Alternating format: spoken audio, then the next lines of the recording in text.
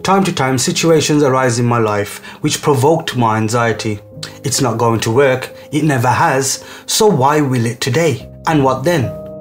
What am I gonna do then? It was my anxiety that taught me many lessons in my life. Now when you're faced with day-to-day stresses, it's only natural to feel anxious. Welcome to the second episode of this series, Tips to dig anxiety from the root when everything feels like it's going wrong. I'm Perception Shifter, and in this episode, we're going to talk about how to look at the situation in a different way. Our mind wants to keep us safe, so it shows us all future threats. For this reason, we sometimes find it hard to cope, especially if we've faced a negative event in the past or things aren't going as planned. Now, many of us do suffer from anxiety once in a while, and this is crucial for our survival and well needed, as anxiety, it keeps us on our toes, it motivates us, and it protects us from what is yet to come, so that we can begin to prepare in what we need to do. Here are some tips that can help you with your anxiety, which you can learn and implement throughout your life, which will help you with your anxiety over time or even right away. Now, we don't make the best of it. We find it hard to cope when we've been placed in a situation which heightens our anxiety. This is the brain telling you that I can't cope with this stressor. It's all happening to you. Now, our brain at times can just shut down, and we can become all self-consumed, and we can start asking the question to ourselves, why me? Why is this only or always happening to me? And this is self-consumption. When the I, me and myself is involved. The victim. We can begin to feel a victim of what is going on within our minds. And this that is going on within our minds may not always be the truth, not learning. Now our brain can shut down everything within our life due to this one event. And that's affected our mental health. Now due to our mental health being affected, now this can affect other healths within our life, such as our physical health, our spiritual health, or even our social health. So here are some solutions that we can investigate together. Now let's make the best of it. So how can we make the best of our anxiety? We reframe the situation. We begin to see other outcomes and other perspectives. So instead of you seeing the worst case in this situation, you see as it could be a worst case. It could be bad, but it also could be good. When we say to ourselves that it might be like this, or it can be like this, rather than it is like this, it does make a difference. Now you need to understand that your brain has the capacity to handle whatever is going to happen. Now when you know that you'd be able to handle whatever might happen, then the outcome wouldn't really matter to you, because you know that I'll be able to handle it mentally. Now, we should sometimes do see the worst, so then we can be ready for it. But now, perceiving yourself as weak is a bad judgment.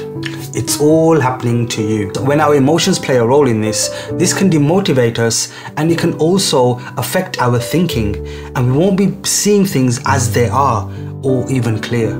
We need to focus on, why is this stressing me out for the future? What is the cause of it? Rather than looking at, how is this making me feel? Because you might be able to handle the feeling for some time by doing something else, but that won't last for long until you find the cause of your feeling.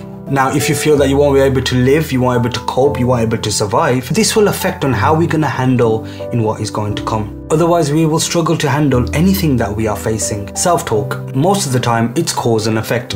Something must have happened for this to occur. Now, we blame ourselves or we blame others. Listen to your inner talk. What are you saying to yourself? Are you a victim of your thoughts? Are you saying good things about yourself, or are you saying bad things? For example, I am not worthy of recovery, to feel better, to have a happier life. Or are you saying that I am the best, I am worthy of recovery, I am or will feel better, and I am happy or I will be happy. Learn. Now it's okay, it's totally okay to receive any negative thoughts, but a thought is a second job. It's our thinking that is much longer, and that would dictate on how long you'll be not feeling okay for. So it's okay not to be okay, but how long for? So a thought is fine. It's the thinking that comes after the thoughts. Now, if you have a thought that you're a bad person, and your thinking goes into all the reasons why you're a bad person, then that's gonna keep you negative for a much more longer period. Now, if you're saying that I'm a bad person, and if you have some positive thinking around it, but then I am trying to be a good person, now your thinking is going into that direction, you'll tend to start to feel better much more quicker. Because what you're doing is, you're controlling what you can control is your thinking. Your thoughts you cannot control.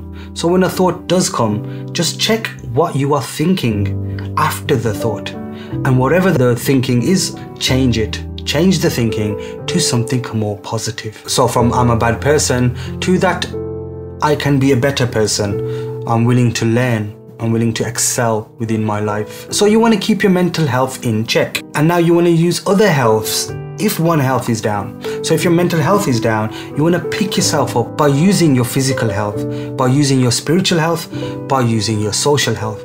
So if your mental health is down and you want to lift yourself back up, you're there. So maybe you can go to work, or you can go do some training in the gym, do some walking, do some running.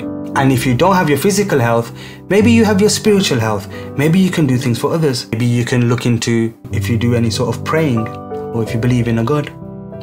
And if you have your social health, this is the best one, because with your social health, you can always go and release your emotion to other people. You can speak to them.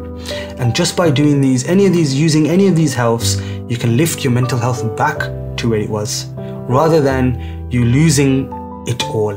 Welcome to the new anxiety series. If you're suffering from anxiety, or you know anyone is, then please share this video to them. And do subscribe for more wonderful content on this series. Tips to dig anxiety from the root when everything feels like it's going wrong. It's your boy Perception Shifter, and I've been handling my addiction, my mental health, and my criminal behavior. Check out some more other videos that are flashing up on your screen right now. I'm sure you'll find them useful, and you might like them as well. If you've had any value from this video, then please do smash that like button and give a brief comment on the bottom on what you feel about on this topic. See you in the next episode, and hey, remember, today is your best day because you are the best.